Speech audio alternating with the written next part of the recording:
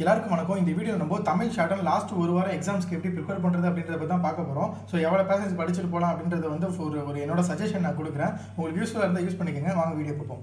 அதாவது இப்போ பார்த்தீங்கன்னா தமிழ் ஷார்ட்ஹேண்ட், இங்கிலீஷ் ஷார்ட்ஹேண்ட், ஸோ இது ரெண்டுக்குமே நிறைய வித்தியாசங்கள் இருக்குது. இங்கிலீஷை பொறுத்த வரைக்கும் பார்த்துட்டிங்க அப்படின்னா இங்கிலீஷ் ஜூனியராக இருக்கட்டும், சீனியராக இருக்கட்டும், இங்கிலீஷ் பொறுத்த வரைக்கும் எப்படின்னா ஒரு பேசேஜில் வந்த வார்த்தையை பார்த்தீங்க அப்படின்னா ஒரு 50% வார்த்தை பார்த்தீங்கன்னா அடுத்த பேசேஜ்லேயுமே வந்திருக்கும், அதுக்கு அடுத்த பேசேஜ்லேயும் வந்திருக்கும். அதாவது ஒரு 4-5 பேசேஜை நீங்கள் ஒழுங்காக படிச்சிட்டிங்கனாலே பின்னாடி இருக்க எல்லா பேசேஜ்லையுமே ஓரளவுக்கு ஒரு 50% இருக்க எல்லா வேர்ட்ஸுக்குமே நீங்கள் ஸ்ட்ரோக்ஸ் உங்களுக்கு தெரிய ஆரம்பிச்சிடும். பட் ஆனால் அப்படியே உள்டா தமிழ் எப்படின்னு பார்த்தீங்கன்னா நீங்கள் ஃபஸ்ட்டு பேசேஜில் ஒரு படிச்சிருந்துருப்பீங்க, அதே பேசேஜில் பார்த்தீங்கன்னா ஒரு 20% ஸ்ட்ரோக்ஸ் மட்டும்தான் அதே மாதிரி வந்திருக்கும். அதுவும் அந்த 20% என்னென்னா கிராமலாக், அதாவது எங்கே, எப்போது, இப்போது, அப்போது, இந்த மாதிரி கிராமலாக்ஸ் மட்டும்தான் வந்திருக்கும். அதனால் நான் இங்கிலீஷ்க்கு சொன்ன டைம் டேபிள், அதாவது அந்த கடைசி 10 நாள் எப்படி ப்ராக்டிஸ் பண்ணணும்னு சொன்ன மாதிரி நீங்கள் தயவுசெய்து தமிழுக்கு ப்ராக்டிஸ் பண்ணக்கூடாது. ஏன்னா தமிழ் வேறு, இங்கிலீஷ் வேறு.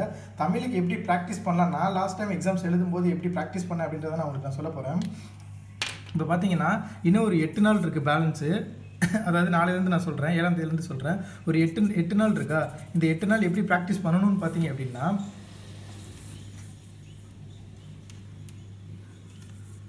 இப்போது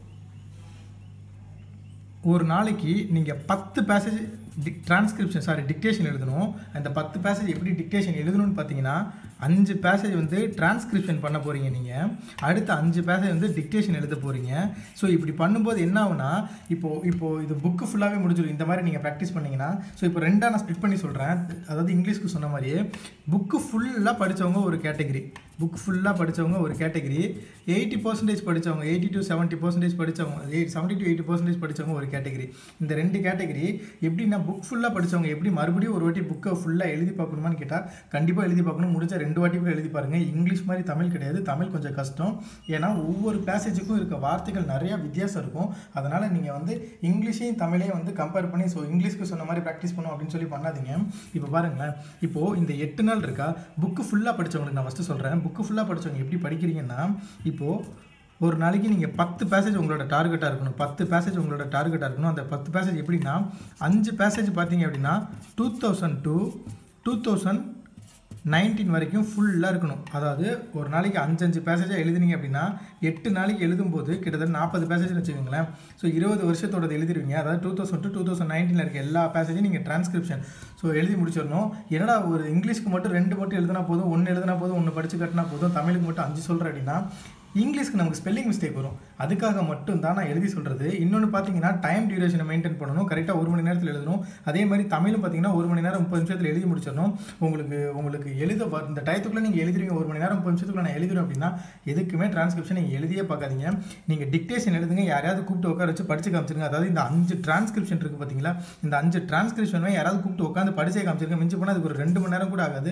5 டிரான்ஸ்கிரிப்ஷன் ஒரு நாளைக்கு நீங்கள் 5 டிரான்ஸ்கிரிப்ஷன் பண்ணும்போது என்னன்னா ஒரு நாளைக்கு 5 பேசேஜோட டிரான்ஸ்கிரிப்ஷன் நீங்கள் பண்ணிடுறீங்க. இது எப்படி இருக்கும்னா உங்களுக்கு அந்த 5 பேசேஜில் இருக்க எல்லா வார்த்தையும் மறுபடியும் வந்து ஞாபகப்படுத்துன மாதிரி இருக்கும். ஒன்று, எல்லா வார்த்தையுமே வந்து நீங்கள் ஸ்ட்ரோக்ஸ் போடும்போது அந்த கடைசியில் இருக்க ஈட்டு இருக்குல்ல, அது மறுபடியும் உங்களுக்கு நல்ல ஒரு டச்சுக்கு வந்துடும். அதுக்காக தான் சொல்கிறேன் 5 டிரான்ஸ்கிரிப்ஷன் பண்ணணும்னு சொல்லி.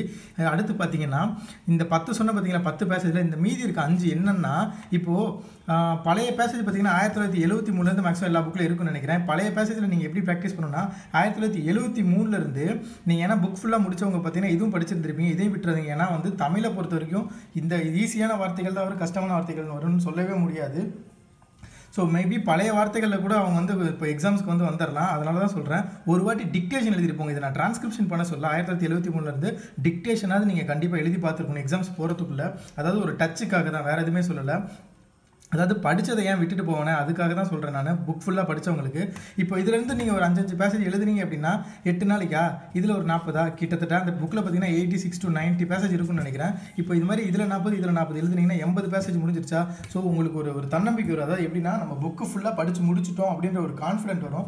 அதுக்காக மட்டும் தான் இந்த மாதிரி ஒரு நாளைக்கு வந்து 10 பேசேஜ் எழுதுங்கன்னு சொல்லி. இன்னொன்று தமிழில் எனக்கு ஸ்பெல்லிங் மிஸ்டேக்காக வராது, நான் தமிழ் சூப்பராக எழுதுவேன் அப்படின்னா தயவுசெய்து டிரான்ஸ்கிரிப்ஷன் உட்காந்து டைம் வேஸ்ட் பண்ணி எழுதிட்டு இருக்காதீங்க. யாராவது கூப்பிட்டு பக்கத்தில் உட்காந்து படித்து காமிச்சிருங்க, ரொம்ப ஈஸியாக வேலை முடிஞ்சு போயிடும். ஒரு நாளைக்கு 5 டிரான்ஸ்கிரிப்ஷன் பண்ணிட்டு எக்ஸாம்ஸ் போனீங்க அப்படின்னா மேக்ஸிமம் நீங்கள் பாஸ் ஆகிறதுக்கு ரொம்ப சான்ஸ் அதிகம். அதாவது 5 டிரான்ஸ்கிரிப்ஷன் பண்ணி அதை நீங்கள் மிஸ்டேக்ஸ்லாம் கால்குலேட் பண்ணி எழுதி பார்த்துட்டு ஒரு 30 மிஸ்டேக்ஸ்குள்ளே எழுதிட்டீங்க அப்படின்னா, ஏன்னா தமிழை பொறுத்த வரைக்கும் நமக்கு வந்து ஃபுல் ஸ்டாப் மிஸ்டேக் வராது, கமா மிஸ்டேக்ஸ் வராது அப்படின்னு பார்த்தீங்கன்னா அதில் ஒரு 10 அரை மிஸ்டேக்ஸ்லாம் ஓடி போயிடும். அப்போ அந்த மிஸ்டேக்ஸே எதுவுமே கிடையாது, பேரா இண்டிகேஷன் ப்ராப்ளம் இருக்காது. இப்படி பார்த்தீங்கன்னா எந்த சின்ன சின்ன அரை மிஸ்டேக்ஸே வராது. ஸ்பெல்லிங் மிஸ்டேக்ஸ் இல்லாமல் எழுதி பழகுங்க. நிறைய பேர் ரொம்ப நாளாக தமிழே எழுதி பழகிருக்க மாட்டீங்க. ஸோ அப்படி தமிழே எழுதி பழகாதவங்க தயவுசெய்து எழுதி பார்த்துட்டு போங்க. ஏன்னா திடீர்னு எக்ஸாம்ஸில் போய் எழுதும்போது இந்த சுழி போடுறோம் பார்த்தீங்களா, ஒத்த கொம்பு ரெட்டை கொம்பு, இந்த இடத்துலலாம் நிறைய டவுட் வரும். எந்த இடத்துல தொணக்கால் போடுற டவுட் நிறையா வரும். நீங்கள் தமிழ் ரெகுலராக எழுதுறாருன்னா நீங்கள் வந்து டெய்லி நீங்கள் வந்து யாரையாவது கூப்பிட்டு படித்து மட்டும் காமிச்சிட்டு போங்க. இல்லை நான் தமிழே எழுத மாட்டேன் அப்படின்னா தயவுசெய்து புக்கை பார்த்தினா அது உட்காந்து எழுதி பார்த்துட்டு போங்க. ஏன்னா அங்கே போய் எழுதும்போது ரொம்ப கஷ்டமாக இருக்கும். தமிழ் ஸ்பெல்லிங் மிஸ்டேக்ஸ் வந்து அதனால் நம்ம ஃபெயில் ஆகிட்டோம் அப்படின்னா அதோட வேறு எது கஷ்டமான விஷயம் எதுவுமே கிடையாது. அதனால தான் சொல்கிறேன், தயவுசெய்து தமிழை நல்லா ரிட்டன் எழுத தெரிஞ்சவங்க மட்டும் இந்த மாதிரி ஃபாலோ பண்ணுங்கள். எழுத தெரியாதவங்க தயவுசெய்து புக்கை பார்த்துனாது உட்காந்து எழுதி பார்த்துட்டு போங்க. ஏன்னா நம்ம எல்லாருக்குமே நல்லா தமிழ் எழுத தெரியும். பட் ஆனால் நமக்கு அந்த டச்சு விட்டுருக்கும். கிட்டத்தட்ட ஒரு 6-7 வருஷமாக வரும். ஏன்னா இப்போ டிகிரிலாம் படித்தவங்க பார்த்தீங்கன்னா எல்லாமே இங்கிலீஷில் படிச்சிருப்பாங்க, தமிழ் டச்சே மறந்துருக்கும் அவங்களுக்கு. ஸோ அதுக்காக தான் சொல்கிறேன், தமிழை நீங்கள் ஒரு வாட்டி எழுதி பார்த்துட்டு போங்க. அதில் வந்து நோ எக்ஸ்கியூஸ். நீங்கள் வந்து கண்டிப்பாக எழுதி பார்த்துட்டு தான் போகணுமான்னு கேட்டால், நல்லா தமிழ் எழுதுறவங்களுக்கு எந்த இஷ்யூவும் கிடையாது. பட் ஆனால் வந்து தமிழ் ரொம்ப நாளாக எழுதாதவங்களுக்கு கண்டிப்பாக நீங்கள் ஒரு வாட்டி எழுதி பார்த்துட்டு போகிறது ரொம்ப நல்லது. இதுதான் என்னோட சஜஷன். அடுத்து பார்த்தீங்க அப்படின்னா ஒரு 70 to 80% ஒரு 70 to 80% புக் ஃபுல்லாக படிச்சிருப்பீங்களா, அவங்களுக்கு என்னோட சஜஷன் என்னென்னா, நீங்கள் 2000 2019 இங்கிலீஷ் மாதிரியே தான். இப்போ அவங்களுக்கு என்ன சொன்னனோ அதே மாதிரி தான் உங்களுக்கு இப்போ 40 பேசேஜ் இதில் வருமா, இது மட்டுமே போதும், புதுசாக எதையுமே படிக்காதீங்க. அதே மாதிரி இந்த ட்ரூ வினை சுருக்கங்களும் நல்லா படிச்சுட்டு போங்க. ஏன்னா நான் தமிழுக்கு இங்கிலீஷும் வித்தியாசம் நான் எவ்வளோ சொல்கிறேன்னு பார்த்தீங்கன்னா, இப்போது தமிழில் இப்போ கோ அப்படின்ற ஒரு வார்த்தை இருக்குன்னா அது கோ மட்டும்தான். அடுத்த பேசேஜில் படித்தாலும் அது கோன்னு தான் படிப்பாங்க. அதை வந்து எக்ஸ்ட்ரா ஆட் பண்ண போதில்லை. அதிகபட்சம் போனால் கோயிங்கிற வார்த்தை மட்டும் தான் ஆட் ஆக போகுது. ஆனால் இங்கிலீஷை பற்றி இங்கிலீஷில் வந்து இப்போ கோ அப்படின்னா கோ இல்லை கோயிங் இந்த மாதிரி தான் ஆட் ஆகும். தமிழை பார்த்துட்டிங்க அப்படின்னா இப்போது இருப்பார்கள், இருக்கின்றார்கள், இருக்கிறது, இருந்தது இப்படின்னு சொல்லி ஒரே ஸ்டோக்ஸ் தான். ஆனால் பார்த்தீங்க அப்படின்னா லாஸ்ட்டில் ஈற்று பார்த்தீங்க, அதாவது வினைச்சுருக்கங்கள் பார்த்தீங்கன்னா மாறிக்கிட்டே இருக்கும். இப்போ தமிழில் பிரச்சனையே அது மட்டும்தான். இங்கிலீஷ் ஈஸியாக தமிழ் ஈஸியான்னு கேட்டால் இங்கிலீஷில் டிக்டேஷன் எழுதுறது ஈஸி, தமிழில் டிக்டேஷன் எழுதுறது கஷ்டம். இங்கிலீஷில் டிரான்ஸ்கிரிப்ஷன் பண்ணுறது கஷ்டம், தமிழில் டிரான்ஸ்கிரிப்ஷன் பண்ணுறது ஈஸி. ஏன்னா தமிழை நம்ம ரீட் பண்ணி பார்த்தாலே அடுத்தடுத்த வருஷம் ஈஸியாக வந்து நம்மளால் டிரான்ஸ்கிரிப்ஷன் பண்ணிட்டு போயிட முடியும். ஆனால் இங்கிலீஷ்க்கு ஸ்டோக் போடாமல் ஒரு வார்த்தையை நம்ம எழுதவே முடியாது. அதுதான் சொல்கிறேன், தமிழ் டிரான்ஸ்கிரிப்ஷன் பண்ணுறது ஈஸியாக, ஆனால் நீங்கள் எல்லாத்துக்குமே ஸ்டோக்ஸ் போடணும். அதாவது வினை சுருக்கங்கள்ன்றது ரொம்ப முக்கியம். ஒரே வார்த்தை தான் இருக்கும். ஆனால் பார்த்தீங்கன்னா அது வந்து இப்போ ஃபஸ்ட்டு பேசேஜில் பார்த்தீங்க அப்படின்னா இருக்கிறார்கள்னு சொல்லி ஒரு பேசேஜ் ஃபுல்லாக படிச்சுக்கிட்டு இருப்பீங்க. அடுத்ததில் பார்த்தீங்கன்னா இருந்தார்கள்னு சொல்லி வந்துடும். ஸோ எல்லாத்துக்குமே ஸ்டோக்ஸ் போடணும். அதனால தான் தமிழ் வந்து கஷ்டம்னே சொல்கிறது நான். இப்போ பார்த்தீங்கன்னா இந்த 70 to 80% படித்தவங்க இந்த 40 பேசேஜ் பார்த்தீங்கன்னா ஒரு நாளைக்கு உங்களால் முடிஞ்சிச்சு அப்படின்னா நீங்களும் 10 பேசேஜ் ட்ரை பண்ணுங்கள். இந்த 40 பேசேஜை மறுபடியும் படிச்சுக்கிட்டே இருங்க. இந்த 40 பேசேஜ் எப்படின்னா ஒரு நாளைக்கு நீங்களும் 5 கண்டிப்பாக டிரான்ஸ்கிரிப்ஷன் பண்ணியே ஆகணும். உங்களுக்கு போர் அடிக்குது, என்னால் படிக்க முடியல அப்படின்னு நினச்சிங்கன்னா இந்த 5ஓட கூட ஸ்டாப் பண்ணிங்க. இந்த 5 மட்டும் டிரான்ஸ்கிரிப்ஷன் பண்ணுங்கள். முடிஞ்சால் டிக்டேஷன் மட்டும் தான் எழுதிக்கிட்டே இருங்க. டிக்டேஷன்றது ரொம்ப முக்கியம். ஒரு நாளைக்கு ஒரு பேசேஜ் டிரான்ஸ்கிரிப்ஷன் பண்ணால் கூட ஓகே தான். ஆனால் டிக்டேஷன் நீங்கள் கண்டினியூஸாக எழுதிக்கிட்டே இருக்கணும். ஏன்னா டிக்டேஷனில் நீங்கள் நல்லா எழுதிட்டாலே ஓரளவுக்கு டிரான்ஸ்கிரிப்ஷன் பண்ணிடலாம். தமிழ் தான் நம்ம முன்ன பின்ன ரீட் பண்ணி பார்த்தாலே அடுத்தடுத்த வார்த்தை ஞாபகம் வந்துடும். ஸோ அதனால் எவ்வளோக்கு முடியுமோ அவ்வளோக்குள்ள டிரான்ஸ்கிரிப்ஷன் பண்ணுங்கள். தமிழ் எழுத தெரிஞ்ச யாருமே எழுதியே பார்க்காதீங்க, பக்கத்தில் உட்காந்து படித்து காமிச்சிட்டு போயிருங்க, ஈஸியாக முடிச்சுட்டு போயிருங்க. அடுத்து பார்த்தீங்க அப்படின்னா இப்படி நீங்கள் முடிக்கும்போது இந்த 8 நாள்லேயே 40 பேசேஜ் நீங்கள் டிரான்ஸ்கிரிப்ஷன் பண்ணியிருப்பீங்க. அதுவும் இல்லாமல் இப்போது இன்றைக்கி நீங்கள் இந்த 5 பேசேஜ் டிரான்ஸ்கிரிப்ஷன் பண்ணுறீங்க, அதாவது நாளைக்கு இந்த 5 பேசேஜ் டிரான்ஸ்கிரிப்ஷன் பண்ணுறீங்க அப்படின்னா அதுக்கு அடுத்த நாள் என்ன பண்ணுறீங்கன்னா புதுசாக இருக்க 5 டிரான்ஸ்கிரிப்ஷன் பண்ணுவீங்கல்ல, அது இல்லாமல் இந்த பழச 5 டிக்டேஷன் எழுதி பார்த்துட்டு போயிடணும்.